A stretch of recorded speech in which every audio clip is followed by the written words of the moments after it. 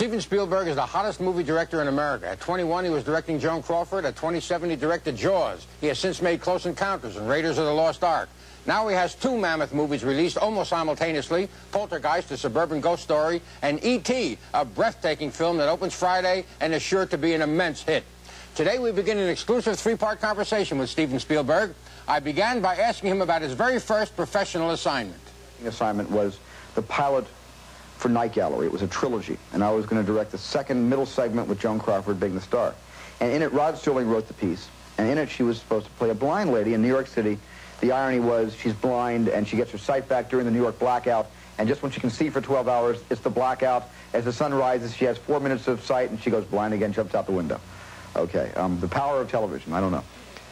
And I remember going over to Joan's house, and she just assumed that Universal had hired a substantial, professional, veteran director to direct her, someone of her stature. She assumed they were going to match someone like oh, I don't know, George Cukor, for instance. I think she expected someone like Cukor to take over the reins and direct her. And I remember she had no idea that I was 21 years old at the time. Nobody had told her that I was 21. Big mistake. And I walked into this room, and there's Joan with bandages around her eyes, flailing her arms and stumbling through the room, knocking things over, saying, "Steven, is that you?" Saying, "You're going to love this. I've learned how to get around my apartment without seeing. I'm practicing. I'm getting into character for Miss Menlo."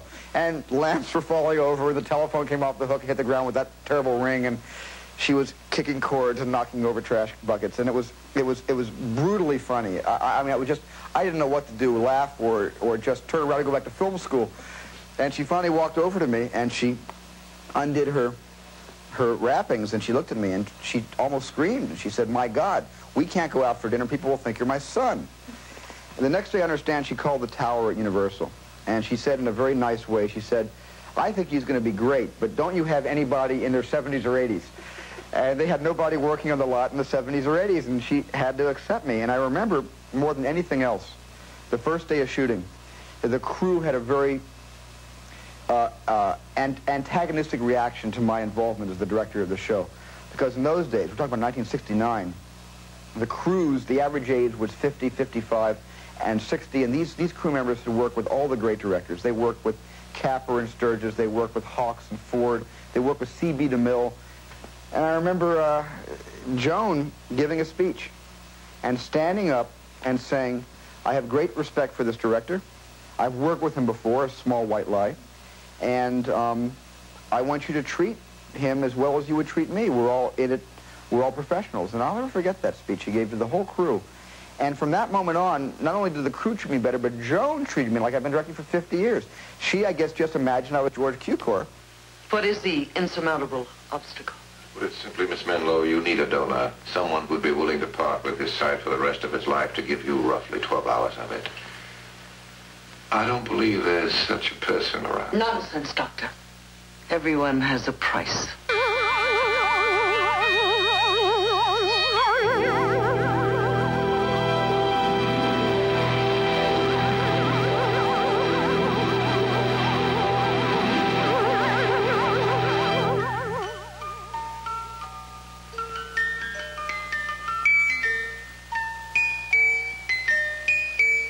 Miss Menlo, the anointed hour can be any moment now, as I told you, any time after 5 o'clock. But may I make a few suggestions? Remove the bandages very gradually.